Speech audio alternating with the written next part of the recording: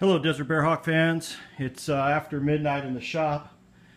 It seems to be a little cooler here today, although the temperature indicator doesn't say that. But it's been a couple days since I posted, so I thought I would shoot a quick video. I have to do it quick so I don't have to upload it via my computer. It's kind of a cool shot, isn't it? Right down them ribs. Anyways, voila! I have the left wing in the fixture. Now, this didn't go as easily as I had hoped. Had some issues, mainly with this vertical post right here. That post, and you can see down there, used to be bondoed to the floor, but the heat is so high out here that this post, I don't know if you can see it, but this whole post started to twist. And because of that, it was screwing everything up. So I busted that post. Well, I didn't have to break it loose. It actually broke itself loose from the floor. So I had to unscrew it from the ceiling, unscrew it from the floor, and re-plumb this post while these four spars and that whole framed up wing, the right wing, was hanging in it. Ay caramba, it was quite the situation, but I got mad at it, and so I busted out the tube of high sol, the quick set high sol. It's about 20 bucks a tube.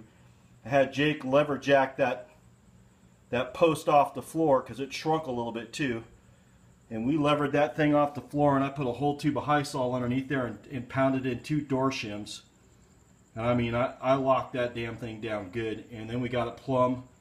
And then I even glued that ledger board down there on the floor that you can see if I'm working my way around here. That 2x4 is glued to the floor too, and glued to the side of the post with high sol. And if you've ever used high sol, if you're a model airplane guy, for sure you've probably used it, especially if you did jets. And that stuff, when it lights off, dude, it's pretty solid. So I'm hoping now that post is not going to move. And of course, because it moved, I had to spend several hours realigning this wing because everything got out of whack down here, and I was beginning to panic because I think that's what I do all the time too easily. But you know, you spend hours and hours and hours measuring this stuff, and when things start moving, it's no bueno. So when we got our lock back in, everything's nice and square.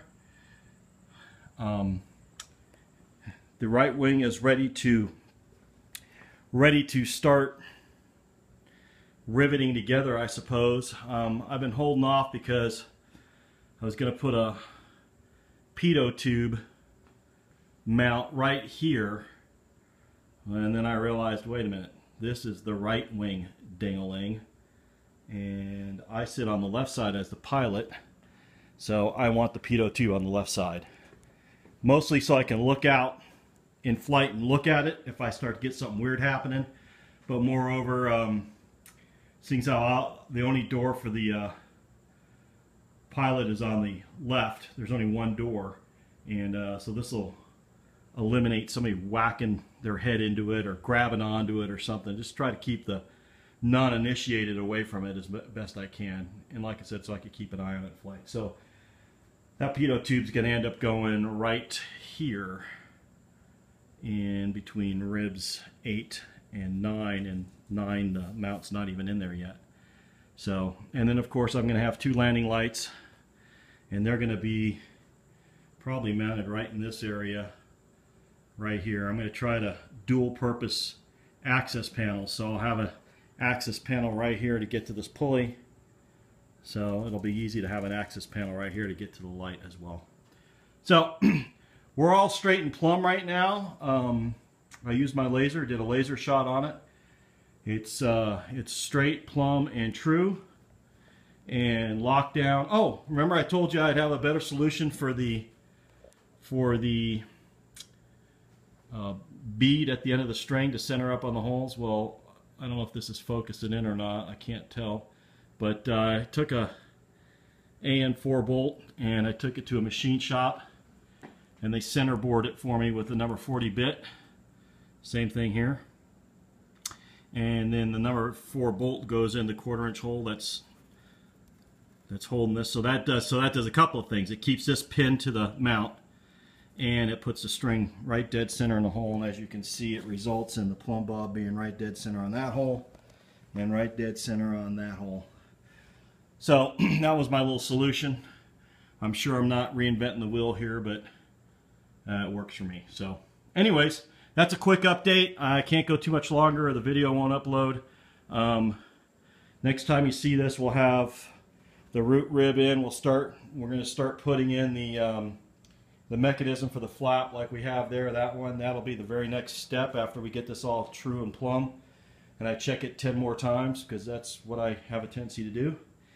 We'll work on getting the flap in, the flap drive in. Once we get the flap drive in, we can lock this, drill these holes and lock this steel in place. That's going to start locking this wing down. Then the next thing we'll do is we'll drill the holes and we'll lock this steel in place.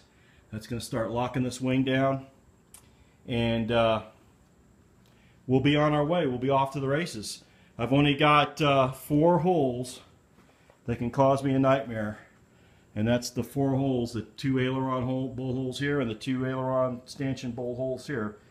And I haven't checked them, but I think they're pretty close. And if not, we'll get creative on how we fix it. But again, if you're building a Bearhawk, don't drill those holes. All right, I better scram. That's my update. I'll catch you guys in the shop.